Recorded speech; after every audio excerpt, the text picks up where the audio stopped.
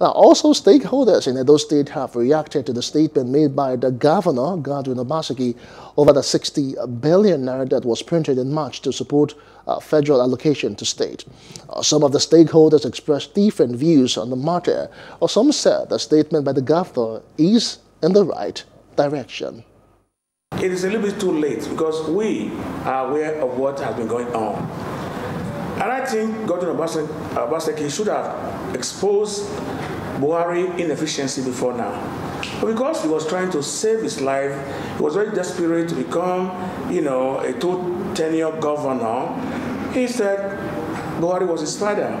He said Buhari was with him. He said Buhari was the best performing president. Now, why is he now coming back now to tell us that they are printing 60 billion to share within the 3 tiers of the government? We applauded him. We agree that he did what is right. But if you cannot trust a messenger, you cannot trust his message. And I think that Obaseki cannot be trusted. Obaseki says things when it's convenient for him to say. Things are really tough. Nigerians are suffering. For the federal government to print extra money, it shows that our economy is down.